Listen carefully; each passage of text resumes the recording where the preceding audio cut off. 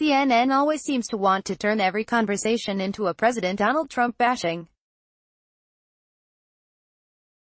Unfortunately for Van Jones, he picked the wrong special guest when he tried to get Kim Kardashian to join him in his disrespect of our president. Kim dropped the hammer instead. Van Jones left Kim Kardashian, right, photo credit, screenshot. Kim Kardashian visited the president and asked him to commute the life sentence of a black woman, Alice Johnson, 63, who was serving a life sentence for the first offense of a nonviolent drug crime. Days later, the president did just that, to the joy of Kardashian and others who have been calling for criminal justice reform. But CNN's Van Jones, who himself has been asking for criminal justice reform for a long time, interviewed Kardashian on Thursday and asked her if she felt that she was being used as a political pawn by the president. "I think Kanye has already given him legitimacy," Kardashian said, a reference to her husband, Kanye West, sending many tweets in support of the president. "I was working on this before, so I don't think I would be used. And at the end of the day, he heard me out. We got the job done. So what could he really use me for?" she said. Kardashian said that the president felt Johnson's heart and said that when President Trump said he had the papers in front of him and he was signing it, "My heart was so full." Kim Kardashian said it was her relationship with Ivanka Trump and Jared Kushner that helped her to get the meeting with the president on Alice Johnson's behalf. Waiting for President Donald Trump's decision was the toughest part for Kim Kardashian. "That week after the meeting, you're just literally on pins and needles waiting to hear out what was going on," she said. "I had been in communication with Jared, so I was feeling things were looking positive.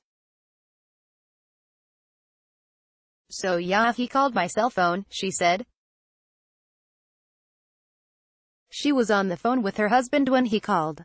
"I said, wait, babe, I got to call you back," she said. "I knew it had to be some news."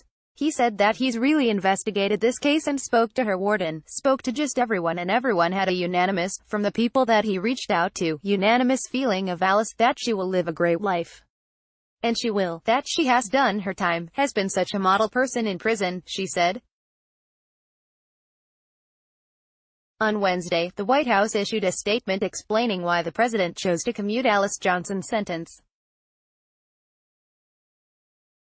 Today, President Donald J. Trump granted a commutation to Alice Marie Johnson, a 63-year-old great-grandmother who has served almost 22 years in federal prison for a first-time criminal offense. Ms. Johnson has accepted responsibility for her past behavior and has been a model prisoner over the past 2 decades. Despite receiving a life sentence, Alice worked hard to rehabilitate herself in prison, and act as a mentor to her fellow inmates. Her warden, case manager, and vocational training instructor have all written letters in support of her clemency. According to her warden, Arcala Washington Aducci, since Ms. Johnson's arrival at this institution, she has exhibited outstanding and exemplary work ethic. She is considered to be a model inmate who is willing to go above and beyond in all work tasks. While this administration will always be very tough on crime, it believes that those who have paid their debt to society and worked hard to better themselves while in prison deserve a second chance. Alice Johnson had applied to get her sentence commuted by President Barack Obama, but she was denied. It took President Donald Trump, who Van Jones call a racist, to get the job done. Facebook has greatly reduced the distribution of our stories in our readers' news feeds and is instead promoting mainstream media sources. When you share on social media, however, you greatly help distribute our content.